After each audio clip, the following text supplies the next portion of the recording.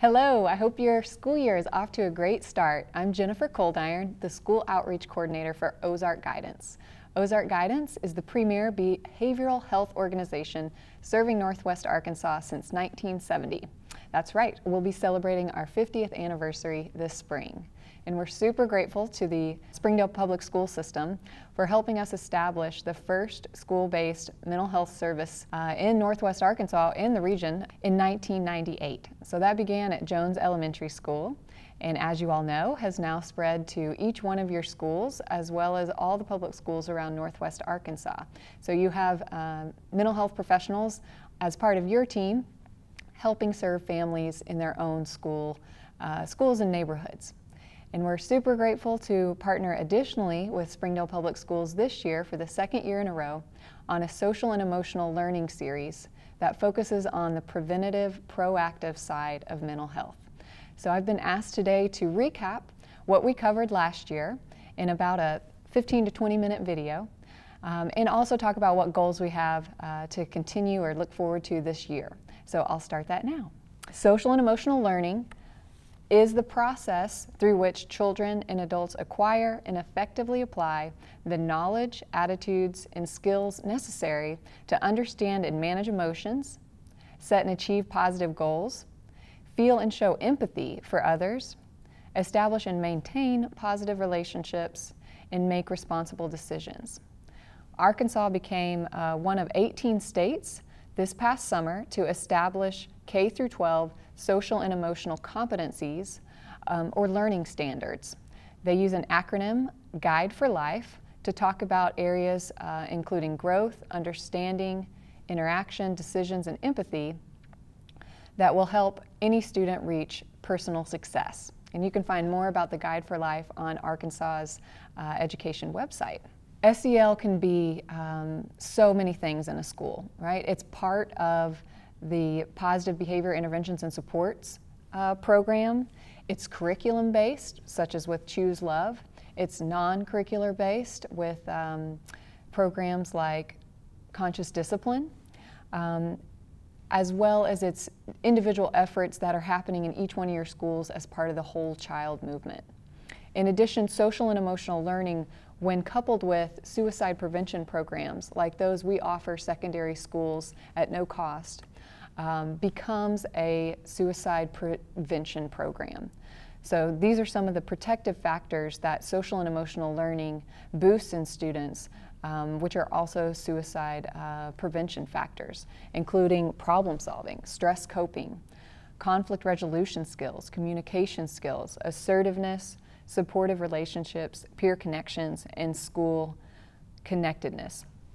So again, SEL can mean so many different things in a school and is certainly part of that whole child approach to education that is a result of key leaders in public health as well as academics coming together to recognize that students' physical and emotional health is absolutely integral to educational success. And I think we all believe that SEL is one great way to focus on the well-being of us adults as well. Because to teach SEL, you have to learn SEL.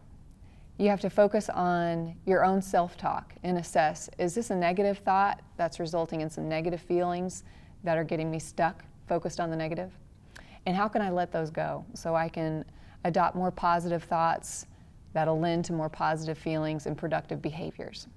It's taking a look at our self-care habits, our communication skills, and constantly striving to improve. We've put together this series, and last year these are the 4 topic areas that we covered to really be a stepping stone into this movement for some of you, and for others of you to act as a refresher, because you've been doing this for years and it's time that we all came together and created a shared SEL vision. So I'll briefly highlight each of the 4 parts of our professional development series from last year, including some of those key classroom takeaways. So let's hit those highlights, starting with part 1, brain and behavior. In this series, we focused on how Dan Siegel took Dr. MacLean's triune brain model and simplified it into a tool that adults and children can use to focus on self-management. We teach students, using our handy dandy hand model of the brain, that big emotions lie right here in their emotion brain or their limbic system. And when they get excited or angry or frustrated and those emotions start to come out in their behaviors, their lid's flipped. And the first step they need to take is to put their lid back on, is to take a deep breath and let their human brain hug those big emotions so they can think again about how to make good decisions. And with older students and adults, we talk about lid flipping as well, but we go more in depth and we share what are those 11 executive skills that go offline when we have something challenging that flips our lid, or when we feel maybe unconsciously threatened. And those skills include attention, our ability to stay focused, our ability to show empathy towards other people and be flexible. Impulse control is often also what immediately goes offline. And while we adults always are reminded frequently that students are not fully developed in their brain, we too have to remember that even though us 25-year-olds and higher have a fully developed brain, we can flip our lid constantly as well. So the handy-dandy hand model is a great signal that you can use in between colleagues, or you can teach young students to non-verbally show you they need a break, or you can show them to take a deep breath with this handy-dandy hand model. And if those words weren't enough, we reviewed lots of resources to teach students about the triune brain model, including the Choose Love curriculum, where they talk about how to leave the lizard, to nudge the numbat, to hug the human, as their way of explaining the 3 parts of the brain. And those, of course, are at no cost and downloadable on the Jesse Lewis Choose Love Movement website. And there were others that we discussed too. So you can email me if you want more ideas about how to teach students the brain as a foundation for understanding self-control and self-regulation in the classroom. In part 2, we covered trauma-sensitive classrooms and learned that students in Arkansas might be more likely to have their lids flipped than any other state in the nation. Per parent reports, Arkansas ranks 50th or worst in the nation for the number of adverse childhood experiences on average for our children. In other words, 30% of our children have experienced at least 2 adverse childhood experiences. We know from Dr. Nadine Burke-Harris's research that the odds of having a learning or behavioral problem in school are 32 times higher for children who have experienced 4 or more ACEs than those who have experienced none. What this evidence teaches us is that misbehavior is often a disruption in the neurological development of a child. In other words, their connection between their upstairs brain and their downstairs brain might not be very strong. They're not only fully developed in their upstairs brain, but they have weak connections. So they might have weak emotional control, and that might come across as aggression. Or in other cases, they have a hard time with goal achievement and task initiation. So out of fear of looking stupid, they might not participate, hide in their hoodie, or avoid class. This requires us to really look at changing our school culture and recognizing that we, for a long time, have prioritized teaching and expected students to come in like cool, calm, collected pots of water ready to learn. When the reality is we have a lot of students walking through our doors who are already at a rolling boil, and just a little confrontation or an academic challenge can be enough to set them boiling over. And we've got to figure out how to readjust our priorities so that our number 1 focus is safety, and our number 2 focus is connection and caring relationships with students so that they feel safe enough and willing enough to learn. One resource we went over for how to go about this culture shift is the Flexible Framework. This is free and downloadable from traumasensitiveclassrooms.org. Emphasis is placed on relationships as one of the most effective ways for teachers to help. And they also talk a lot about predictability and practice of roles and how to properly behave again and again and again and again. Because we know that neurons that fire together wire together, they say. So it takes many, many, many times, sometimes up to 2,000 times, for a new skill to be learned. And what does that mean in the classroom? We went over 3 examples, and perhaps this would be a good place to start again for some inspiration this year of real teachers applying those types of suggestions, relationships, predictability, practice of roles and rules in the classroom. So I'd encourage you to check out any or all of these videos for real teachers' ideas on how to create such environments. An additional tip we talked about was making a shift from classroom rules to classroom commitments. And perhaps you already started this year this way, or if you didn't, it's not too late to go back and circle up the class and say, hey class, what do we want our classroom to look like, sound like, and feel like? And from that conversation, co-create a list of positive behavior statements that you review every single day. And that's the difference between classroom rules and classroom commitments. You review a commitment list every day. And maybe you have some movement and some fun with how you review that list, and tangibles would be the best idea, to where a student physically takes a clothespin or their name or their representation in a plastic dinosaur, who knows, and says, this is me and I'm focusing today on physical space. I'm going to keep my hands to myself or use gentle touches for a young kid, for example. And at the end of the day, you review. Were you able to keep your commitment? Yay, you did it. Or no, you weren't.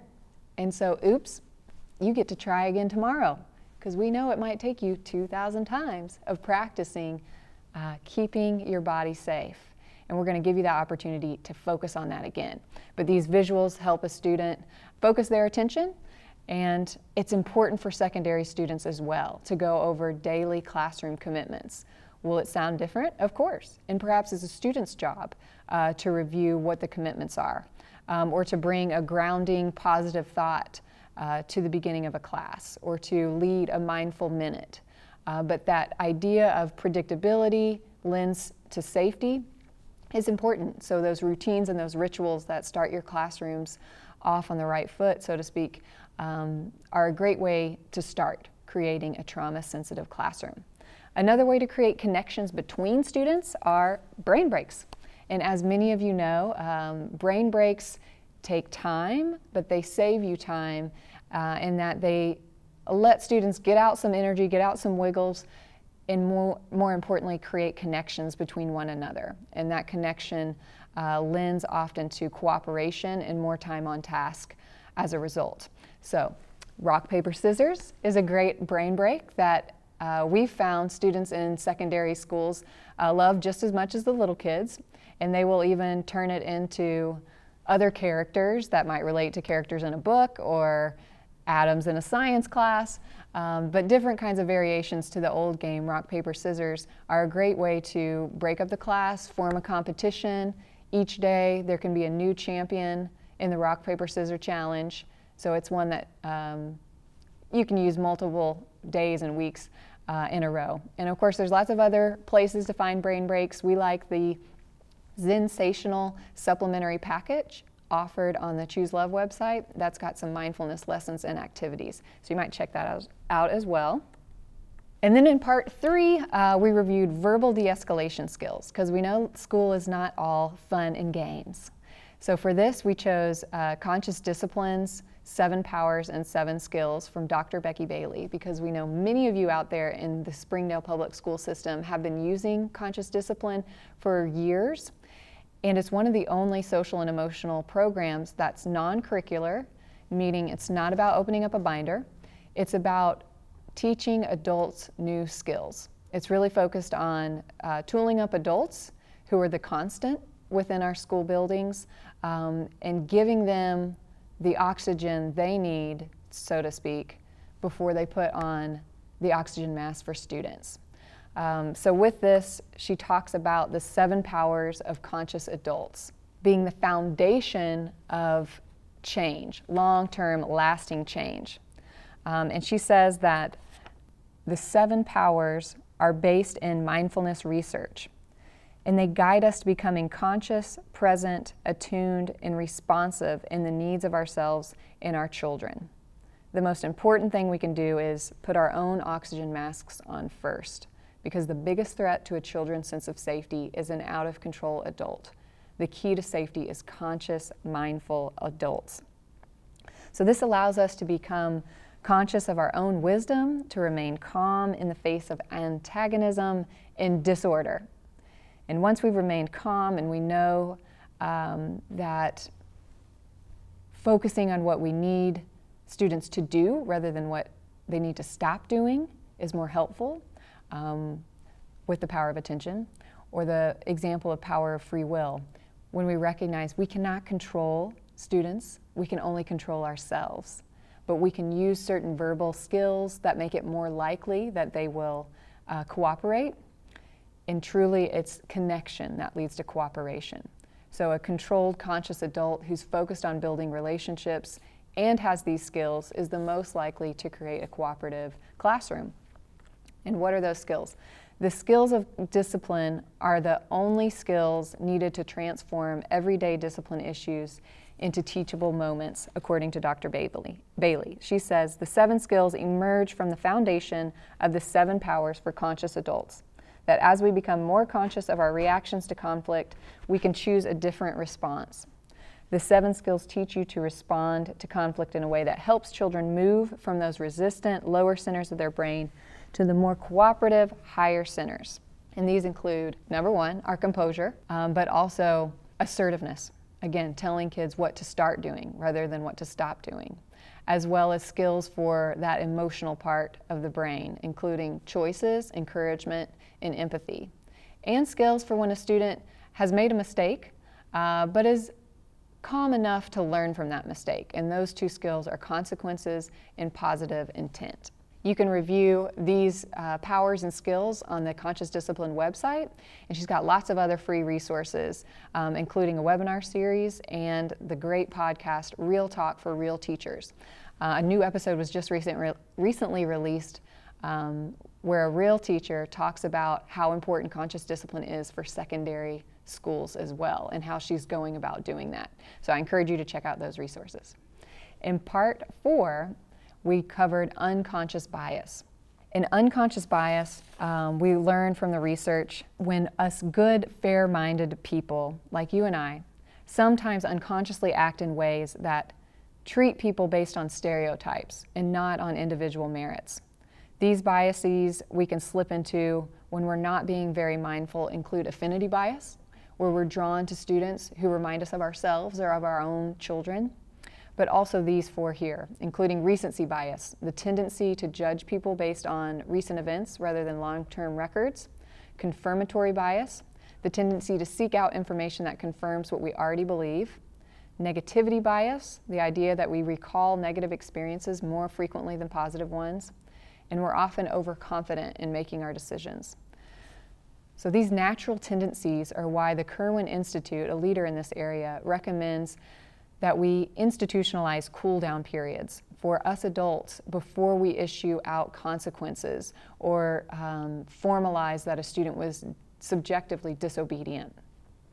This is also a good reason to track data on discipline in intersectional ways. That looks at, for example, how race and ability status are measuring up in our suspensions or our expulsions.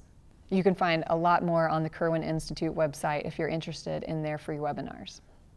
So that concludes my recap of last year's Social and Emotional Learning series.